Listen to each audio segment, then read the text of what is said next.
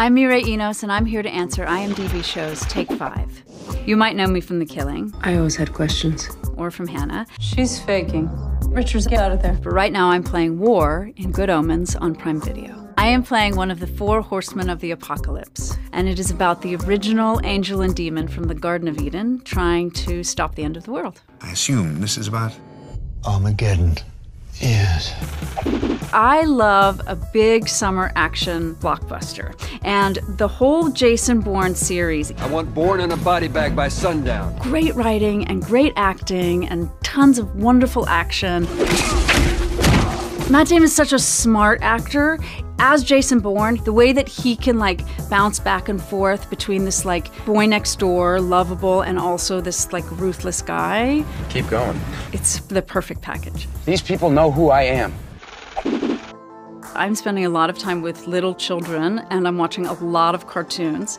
So I just recently binged Succession on HBO, which actually my husband is in. You won't believe what people are saying out there. It's such phenomenal writing, funny and dark, and Jeremy Strong's performance is mind-boggling. I think I'm the best option. Oh, right, because you like playing boss? That has been an awesome diversion from my regular life. Well, that's nice.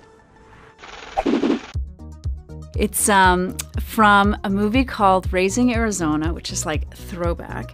Holly Hunter, she and Nick Cage are unable to have a baby, and there's this guy who's just had 6 tuplets. Honey, don't you come back here without a baby. And she's waiting in the car for Nick Cage to go and kidnap one of the children, which he does, and she bursts into big, sloppy crying, and she says, I love him so much. It just kills.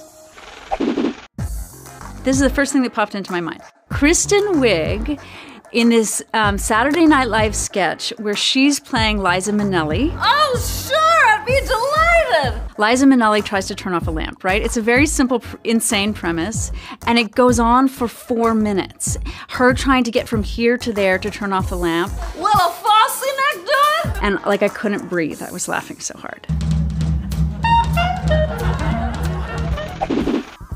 It may be slightly random, but Little Miss Sunshine. What?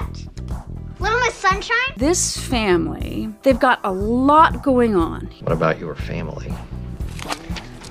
Teenager in crisis. They have a little girl who's got like beauty issues because she wants to be part of a pageant, and addiction. They have money problems, but there's also like a lot of love there and a willingness to show up. And I think at its best, that is what America promises. And there's a lot of humor there and pathos. Coming from you, that means a lot.